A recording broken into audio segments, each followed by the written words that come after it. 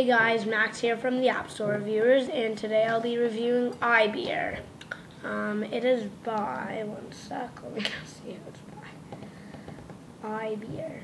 So it's available on the Apple App Store for $0.99 for 99 cents. It is actually it's funny. Let's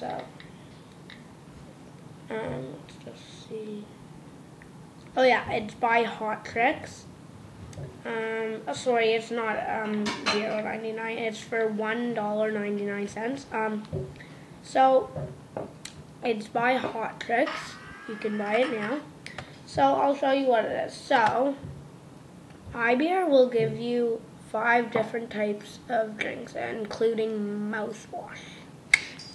Not a very good drink, but so there's beer, lager, light, goodness, and they're not using the real names of the beers because it's not, copyright and stuff. So, and then amber weizen and mouthwash. So I'll show you. So you can make it so that it does burp at the end, like I showed you, by enabling end noise or disabling it.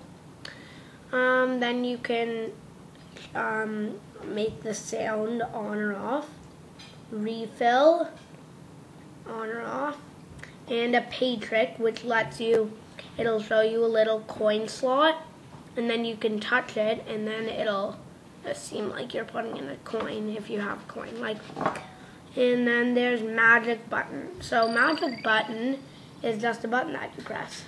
Now that's not so great, is it? And then it'll just choose a random beer. Now that's not so amazing, right? But if you hold the magic button down, beside magic button, there's a little red button. So you hold that down for 7 seconds, and the on switch will turn orange. See right there? Turns orange. So then you press OK, and then it'll show an iPhone home screen. Now, if you have an iPod Touch, it'll still work, but it won't be very realistic because people know it's an iPod, as you can see. But it's an iPhone menu. So then you'll say beer. Really, I just let go of the iPod. I was touching the screen. And it'll choose a random beer. So then.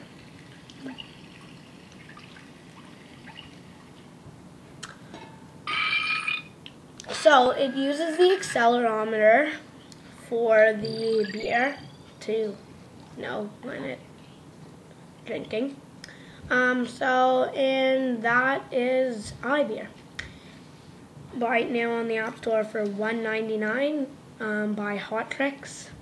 Thanks guys, Max here from the AppStoreReviewers signing out. Bye.